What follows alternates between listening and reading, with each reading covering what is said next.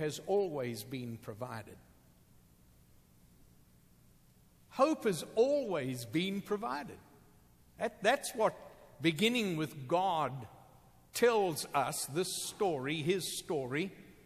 And it began right there with Adam and Eve. They sinned. It killed them. It uncovered their nakedness. It produced shame in the human heart. It separated them from everything that God intended for them to have and to be. They were thrown out and prevented from coming back in. And yet God, who is so rich in mercy, immediately provided hope for them. And through the shedding of the blood of an animal, he made a garment of skin and he covered their shame. And he raised them up. And even in the context of their sinfulness, he blessed them. Just like he did with Noah. We read about it just a moment ago because God looked down as he tells us his story and he sees the human heart and it grieved him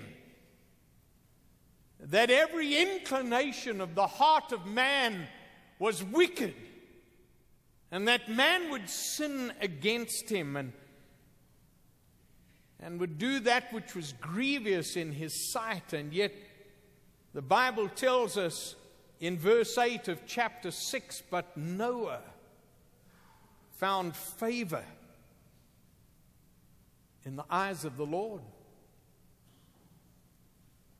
You know, right here in front of me today, we had a prayer meeting last Sunday night for My Hope with Billy Graham coming November this year.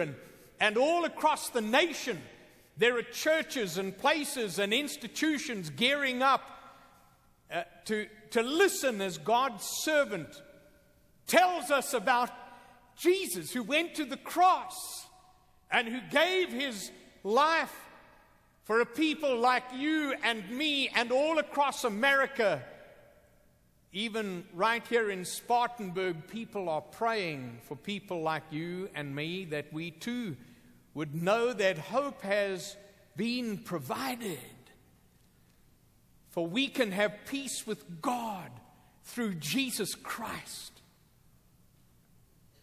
And so, beginning on Sunday night, our people began to come forward, and right here on this beautiful Bible, they began to write down the names of their friends and family and people, and they just came and placed it on the story, on God's story, on the Bible.